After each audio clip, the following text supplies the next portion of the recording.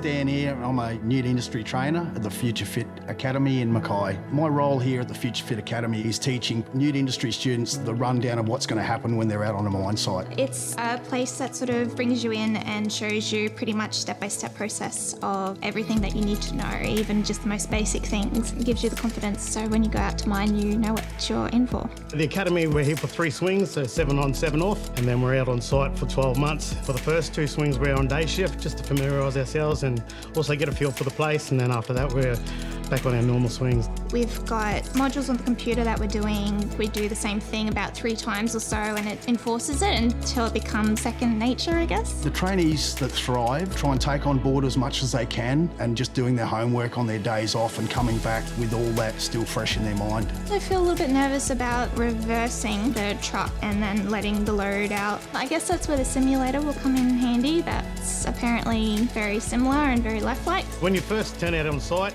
you're not going to be by yourself, obviously. There's always going to be someone there to hold your hand to get you through. You really need to have a think about what goes on in a coal mine. It all looks good when you see it on a TV screen, but in real life it's a pretty dusty environment, away from home half your life. So being aware of not only the good side, but have a look at maybe what's going on in the background. Coal and everything is such a big part of what we do every day, and so it's nice to think what we're doing is actually impacting the whole world, really. Once they leave the site here and they go out on site, there's 100 hours with a trainer, but they'll be sitting beside a fully competent, qualified, like guru truck driver for hundreds of hours. Being assigned for 100 hours, I liked it because they definitely did show you a lot. It doesn't seem that long, but by the 100 hours, you should know what to do. They break everything down, they don't rush you, it's at your own pace, so it takes you longer than someone else, they're patient. Parts of it were quite difficult, especially doing night shift was a big adjustment and just being away from home.